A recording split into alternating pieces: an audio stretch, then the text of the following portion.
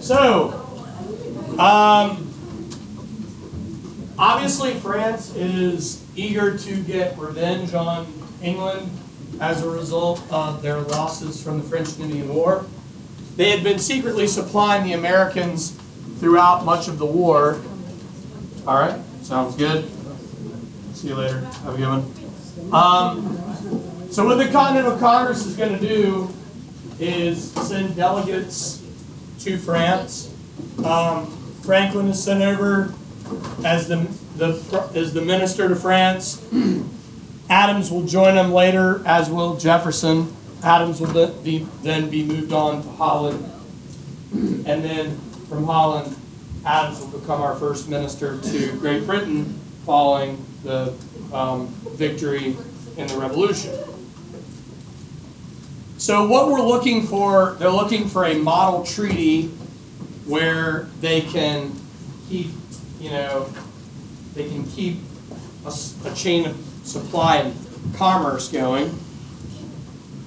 Ben Franklin's going to play on the American rugged individualism or spirit of the patriot by wearing like simple clothes, coonskin cap. He's going around selling American flags, like the one you see over here with the 13 stars. So again, after the humiliation of Saratoga, Britain wants to try to shore up peace by providing essentially what we would call it provincial recognition of the colonies, but not full-on independence. This is where King Louis XVI, same guy that you've learned about, who lost his head in the French Revolution, at the advice of his ministers and foreign advisors, will agree that this is probably the time to strike because the British are vulnerable and the Americans need them. So after Saratoga, France will be persuaded to enter the war, mainly by Benjamin Franklin. Why do you think Franklin's such an important, sort of easy diplomat to try to negotiate the strategy? You know, help me out with that? Yeah. Very intelligent, okay?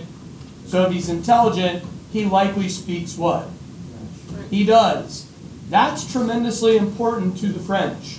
In fact, that's one problem Adams had. Adams didn't speak French, and Louis was offended that Adams did not speak French.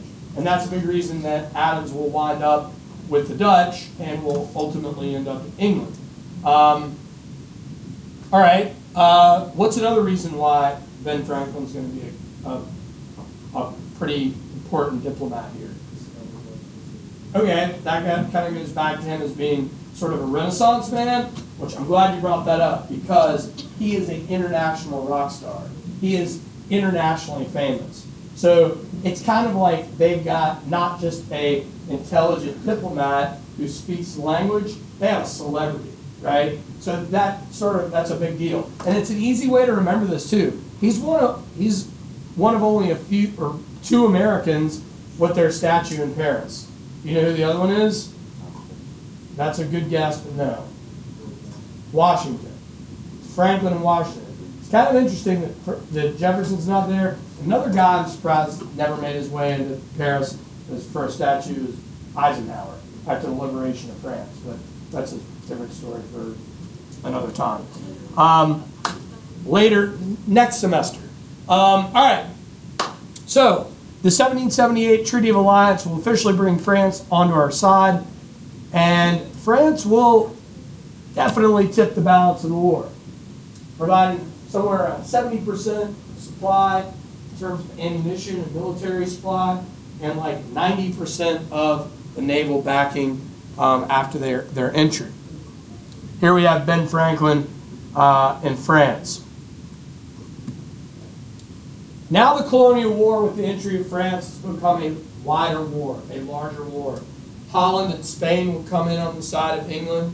Catherine the Great of Russia will declare neutrality, staying out of the war, which obviously helps the Americans.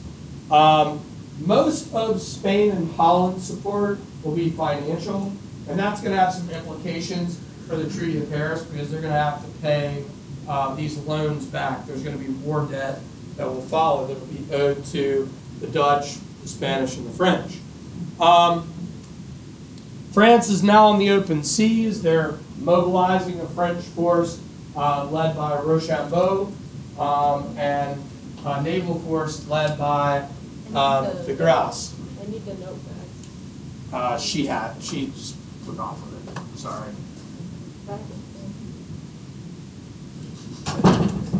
My bad. With the French coming into the war, this leads the British to want to evacuate Philadelphia and focus their forces on New York, which they already had held, right? So this leads to what I would consider a turning point in terms of morale. The Patriot Continental Army, led by Washington, will lead an attack on Sir Henry Clinton and his forces from the rear at Monmouth, New Jersey on June 28, 1778. It's a blistering hot summer day, and even though the battle's a draw, it's a moral victory for the Patriot Army, and it also frees up Philadelphia back to the Patriot side. Do keep in mind, wars aren't won without women. Mothers, daughters, and sisters win wars. Some of the important women that come out of the Revolutionary era, we have Deborah Sampson, who disguised herself as a male soldier under the name Robert Shirtliff. Molly Pitcher, who took up her husband's artillery detail on the battlefield at Monmouth, also gave dehydrated and soldiers suffering from exhaustion and heat stroke water, much needed water on the battlefield. Speaking of our American flag, we should also mention a really important founding mother, and that being Betsy Ross. Also, our founding mothers like Abigail Adams are going to play an important role. Martha Dandridge Custis, Washington's wife, Martha Washington, among other founding mothers during the war. So a shout out to the ladies and a shout out to the founding mothers, daughters, sisters. Deborah Sampson on the left here, the legend of Molly Pitcher on the right, the Battle of Monmouth, taking up the artillery detail. There's going to be a focus now on moving the war and establishing a major campaign in the South. And the idea is for the British to roll up the colonies from south to north and attempt to essentially win the war by victory from south to north. This particular army, British Army, will be led by Lord Charles Cornwallis. The Patriot Army in the south was led by Horatio Gates. He's going to lose that command because Gates is the guy that accepted they're going to surrender at Saratoga. The French commander Rochambeau will reinforce Washington's army that's still located in the Middle Atlantic. And there's some tension that occurs between the Patriots and the French. But again, despite those flare-ups, cooler heads prevail. You got guys like Lafayette who have risen to a higher rank in Washington's army to help navigate those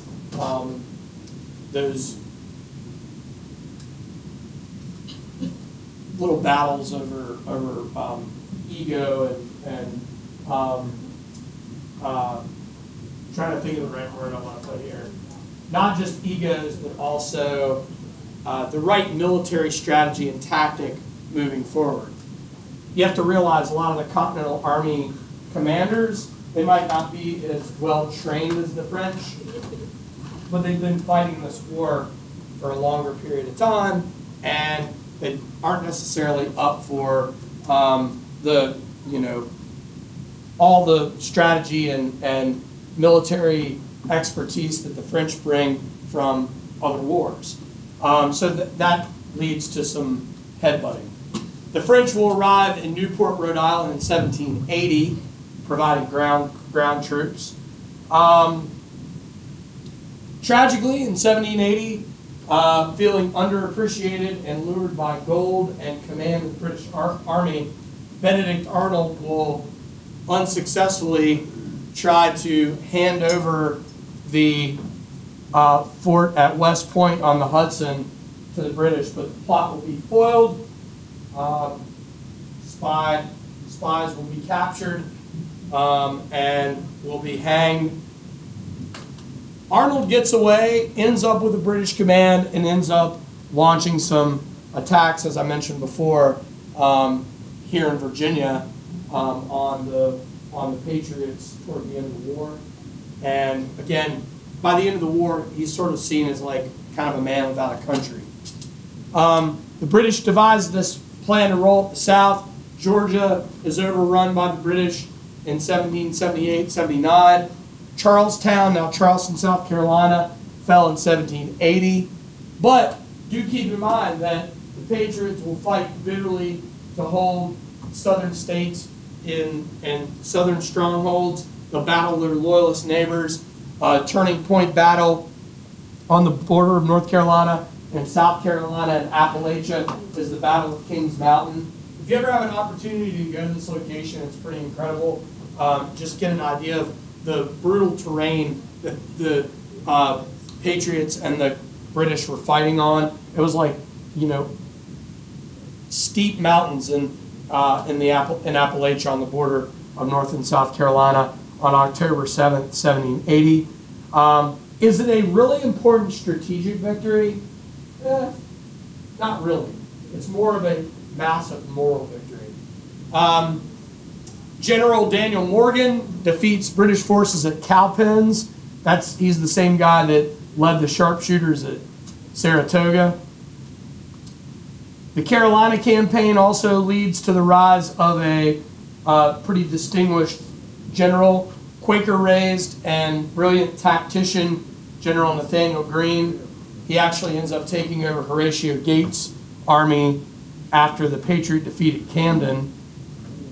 But do keep in mind that the grind of this war and the grind of this Southern campaign lead to the celebrity of three major generals: Greene, Nathaniel Greene, Daniel Morgan, and Francis Marion, the Swamp Fox. Anybody ever seen the film The Patriot before? Familiar? So those are like the tactics that these guys used these Patriots used in the South during the war. You do realize the Patriots like historical fiction, right? It's not Mel Gibson's character is not real, but some of the strategies that were used in that film were. Here we have an image of the Battle of Cowpens. All right, the war is also on the frontier, what we would call Trans-Appalachia. This is a really brutal area of fighting. On the frontier, 1777 was known as the Bloody Year. This is where the Indians were paid by the British for Patriot scalps. All right. So, moving right along, most of the Indians supported the British. Mohawk chief Joseph Bryant converted to the Anglican faith, and he actually attacked Patriot Continental Army soldiers in the backcountry of Pennsylvania, New York, till he was checked. I want you guys to take note of 1784. Note that I put, that's not a typo. It is a year after the Treaty of Paris. What you'll notice is that the first treaty signed with Native Americans between the United States government and Native American tribes is the Treaty of Fort Stanwix. And under the terms, Native tribes ceded their land, and pioneers continued to move west. Also, I wanted to point out how the Iroquois were broken up during the war. The Oneida and the Tuscarora fought with the colonists, or the American patriots, and on the other side, the British side, the Mohawk, Cayuga, Onondaga, and Seneca fought with the British. George Rogers Clark. He's brother of another famous Clark you already know. Who's that? What Clark do you know from this era? William? Yeah. Meriwether Lewis and William Clark. Yeah. George Rogers Clark is William Clark's brother. He is a frontier settler, sort of frontiersman fighter. He and a detachment of 175 men float down the Ohio to take Kaskaskia, Cahokia, Vincennes, all along the Ohio and into the Mississippi River Valley. And there's in Vincennes, Indiana, there's a not a statue, but it's like a, trying to think of it's like a rotunda in his honor. Little American Navy, they had a really hard time with the British warships. Did you know that they attempted submarine warfare? It didn't really work out. The Turtle. The idea was it's like a bicycle propeller, like guys in there pedaling, the propeller's going, and on the end of a rod is a bomb or a keg of either a cannonball or a keg of gunpowder. But what do you think the biggest problem was with the Turtle? Yeah, you didn't have the air to make it, right? So the Turtle kept sinking. So that was a big problem. So they abandoned the submarine warfare. They did give British shipping a huge problem, and this war actually went as far south as the Caribbean and as far east as the British Isles. The commander of the Continental Navy was John Paul Jones. He was commander of the Ranger. Famously said, "I have not yet begun to fight." Now, you do realize he's not the namesake of the arena at UVA, just to be clear. But to confuse you, there are paintings of his and quotes of his in the arena. Yeah, he died. He actually ends up going on to serve with the Russian Imperial Navy, rises to the rank of Rear Admiral, dies in Paris, but he's buried in America. Any ideas where he's buried? John Paul Jones. Jamestown, good guess, but no. Nope. He's buried in Annapolis. I would never guess that. Why do you think he's buried? Why do you think John Paul Jones is buried in Annapolis? Any ideas? Does anybody know what prestigious college is in Annapolis? It was founded in the 1840s.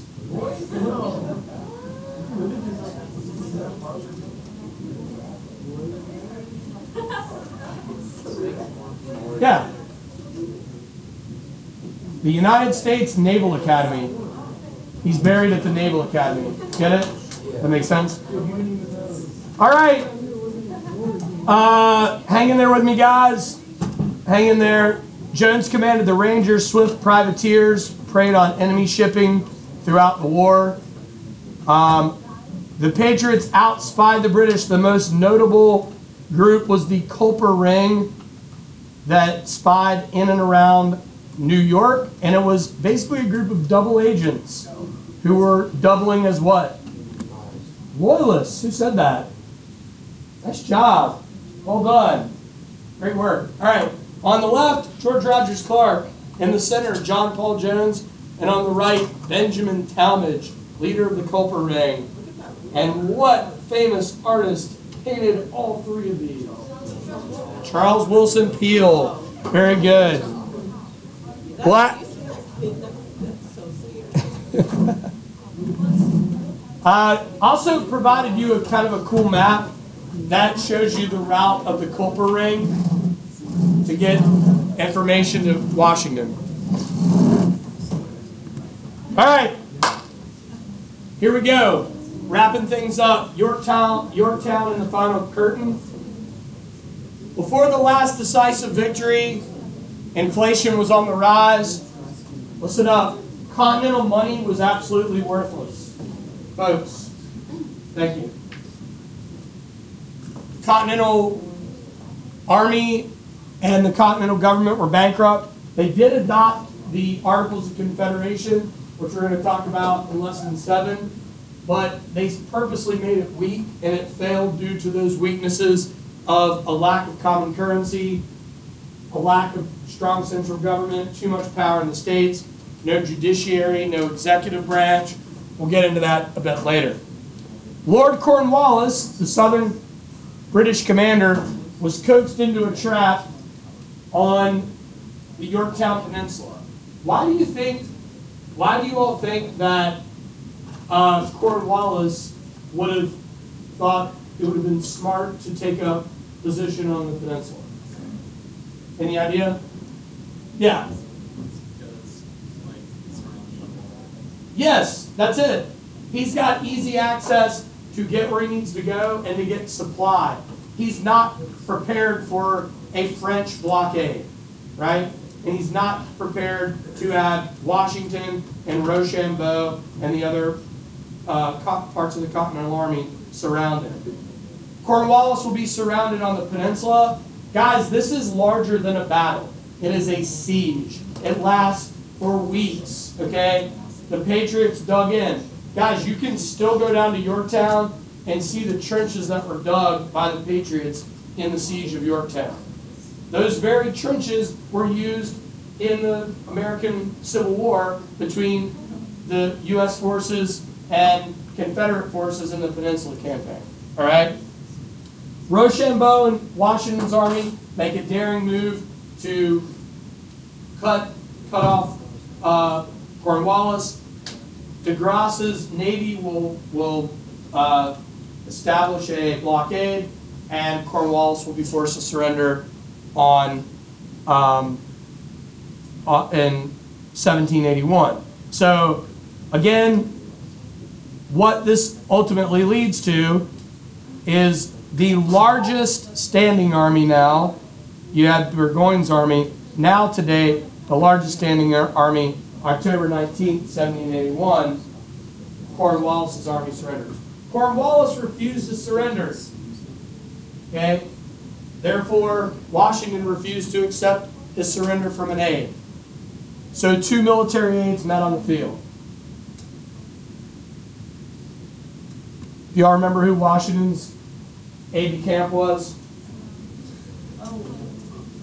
You guys probably loved, or maybe you're a fan of this series or show on Broadway, or what? Any Hamilton fans? Yeah, Hamilton was one of Washington's right-hand man in the military in the Revolutionary War. Okay, Peace of Paris. Americans that brokered the Treaty of Paris, Ben Franklin, John Adams, and John Jay. John Jay suspected that France would try to keep the United States cooped up east, so he demanded that we get everything to what river? He demanded that the United States stretch to what river? Farther west than that. Very good. The Mississippi River Valley. So this is going to be a pretty big deal for the Patriots. Okay. Through the Treaty of Paris, the revolution officially ends. America is recognized as an independent nation. Spain gets back what land it had lost previously. Told you I'd mention this again. What land did they lose after the French and Indian War? Florida, very good. France gets back Louisiana, and America gets everything to the Mississippi River. Loyalists do not get back their private property they lost. That's why most Loyalists end up either in Canada or in Britain. And Washington will disband the Continental Army at Francis Tavern in New York City, December of 1783. I'd like everybody to take a look at this painting. Why is the painting not finished? Nope.